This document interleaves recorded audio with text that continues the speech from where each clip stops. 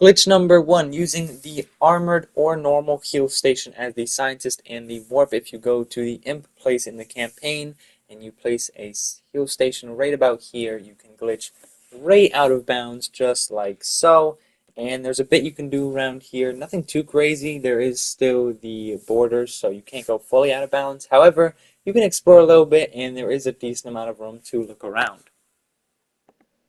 Glitch number 2 is going to require the all-star. If you run over here and you hop up here and you dash over here.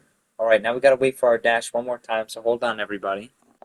Okay, here we go. Now that we have it all back up, you're gonna place a dummy right around here. And then you're gonna want to turn towards the wall and hit triangle. And what this should do is, glitch you right outside the map, and from here you can explore, you can shoot through these sewers. Now the textures might be a little bit glitchy as you can see here. However, you are now out of the map. Feel free to explore. However, if you do fall off, keep in mind that you're going to want to respawn, otherwise your game will crash. Most people might already know this glitch, and it does require a ability that is not base, but if you use the sombrero bean bomb against this vending machine, or in a couple other spots, you will go flying, and you can even get on top of Crazy Dave's treehouse using this. This next glitch has a couple of steps, but first you're going to want to head right over to Garden Ops and load into a custom multiplayer match right here. You're going to want to make sure it's invite only, so that way no one joins and messes it up. And you're going to want to set it to whatever difficulty you decide. I recommend easy, but for this, I'm going to go crazy. Once you are in and you choose any character you please, all you gotta do is wait for the timer up top to hit 0. As you can see, round starting in 3, 2, 1, and after that hits 0, you want to move forward a little bit, go into your pause menu, wait till respawn hits 0, and then return to the backyard. After this, run down to the infinity time on whatever side you might have done it on, and skip the cutscene. You don't have to skip it, but I'm going to.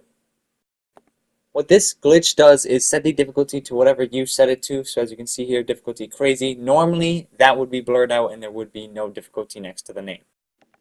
This next glitch is super easy and works on any statue and with any character. A lot of people like to say it doesn't work with certain characters. However, it does work with everyone. If you go through to any statue in the backyard and you hit circle for customize and pause for the menu, you should get a screen that looks like this. Back out of the pause menu and walk away, and you will now be invincible no matter what you do. Quickly here, I'll just prove it to you. This plant comes up to me, hits me, no damage. I am immune to damage. After working on this glitch for about 4 tries, I realized that this is the first glitch on the list that simply does not work. The glitch was supposed to make it so time stopped and all the AIs would not move or attack or anything.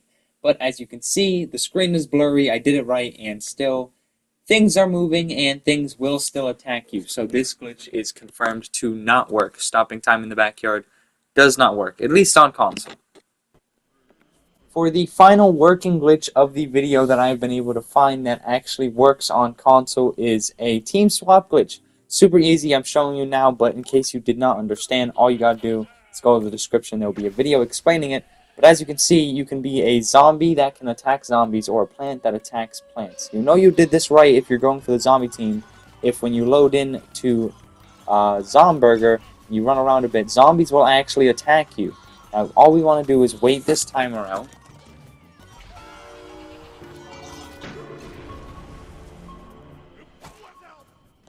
And now as you can see, I am running around. I have a green health bar, but I am a zombie. And as you can see here, I can attack other zombies. Kill them just as easy. See that? Bop, bop, bop. I still get experience and all that. And the plants don't want to hurt me anymore. Isn't that great? If you think there's a glitch that I might have missed or didn't try and it does work on console, please let me know in the comments below and I will be sure to make a part 2. If you've made it this far into the video, comment RL Brain to confuse the people that weren't loyal and didn't make it to the end of the video. And of course, if you didn't know about any of these glitches or this video was helpful or just entertaining you, please hit that subscribe button. It helps out a ton and it's free.